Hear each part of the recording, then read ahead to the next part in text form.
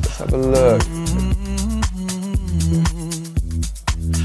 There is a romance to having a physical vinyl. I mean, you take, for instance, you take a David Bowie record, you have like the artwork and you get to see it in physical form, and you know, it's large as well, so instead of just that kind of tiny little thumbnail on a computer that you're seeing, it's like you get to appreciate it as a concept.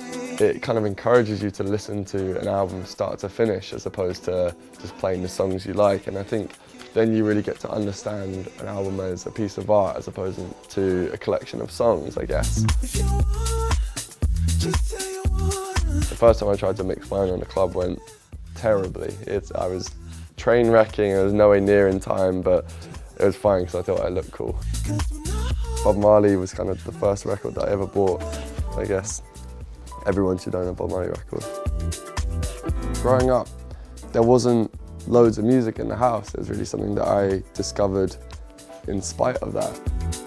I was sort of watching a lot of MTV, and it was when Neptunes and Timbaland and people like that was my entry point, I guess, in terms of that kind of pop music was a gateway to sort of more classic hip-hop and stuff, I think, as well. I read a statistic, actually, that 65% of commercial radio play in the USA was produced by the Neptunes at one point. It's like 60% of all records on radio was made by Pharrell and Chad, which is just crazy.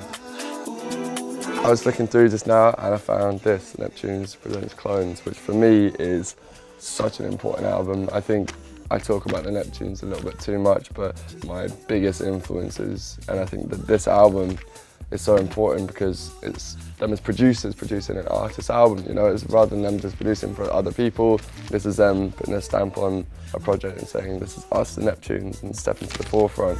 I've been working on my 3-part album for about the past year now, so I came up with this concept, dusk, dark and dawn, the sort of 3 different stages in a night out. And one of the reasons for doing that is I wanted to incorporate all the different styles that I produce and not feel kind of confined to one genre for the album. And one of the genres that greatly influenced Dusk, the first part was kind of West Coast hip hop and G-funk and stuff.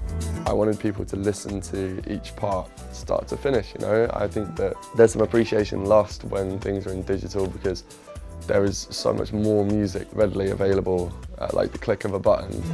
I think it's really good that vinyl's making a comeback and hopefully it's here to stay.